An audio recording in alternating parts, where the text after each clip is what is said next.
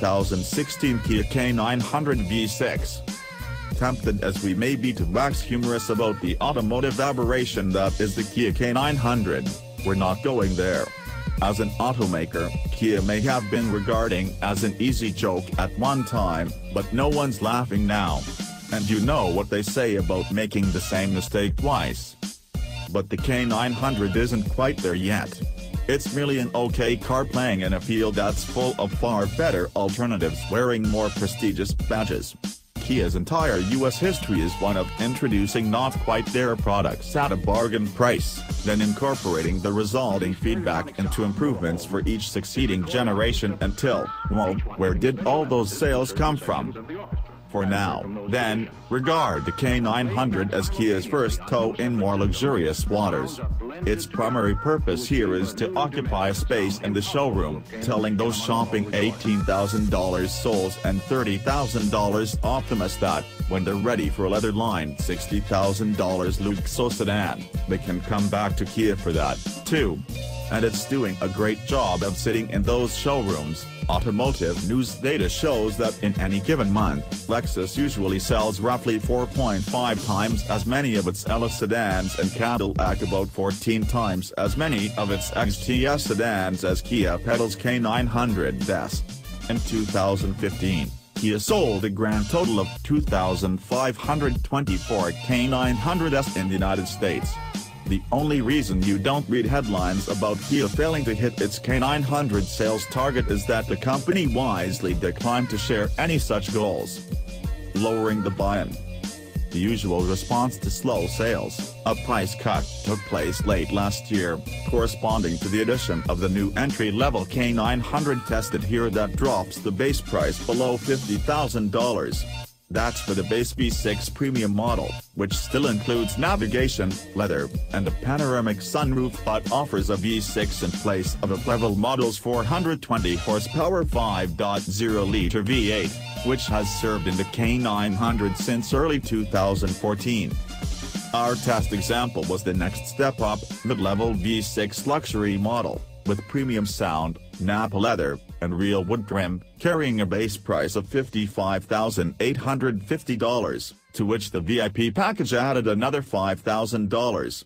The VIP bundle packs in a heap of technology, including a head-up display, automatic emergency braking, blind spot detection, lane departure warning, rear cross-traffic alert, and adaptive cruise control.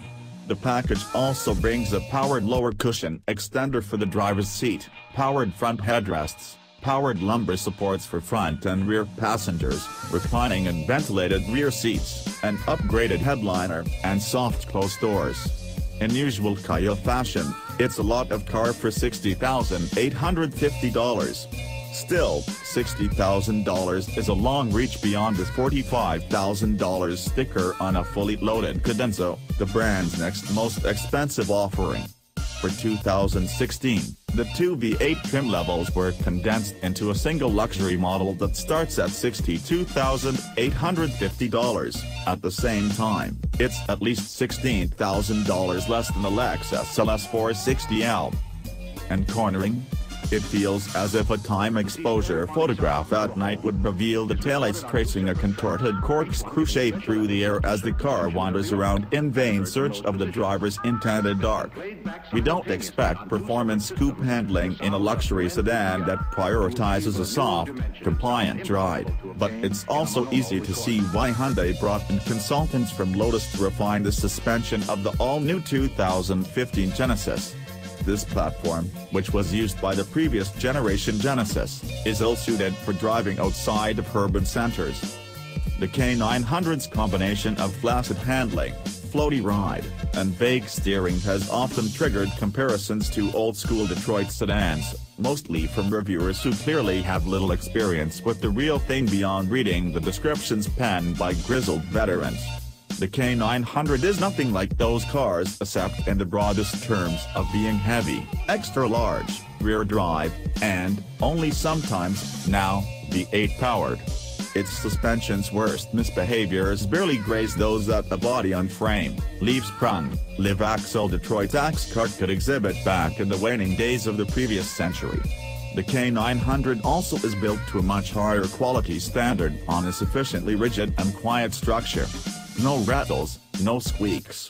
It's a modern car from its tire tread to its rooftop shark fin, just one that could use more refinement. Which is to say certain granddads might be delighted, although if they're still driving rather than riding, we'd probably recommend looking into a Cadillac XDS. Otherwise, to buy these. Not very many people. Yet. After Kia replaces this model with one based on the most recent Genesis, though, well, please remember that we didn't laugh this time.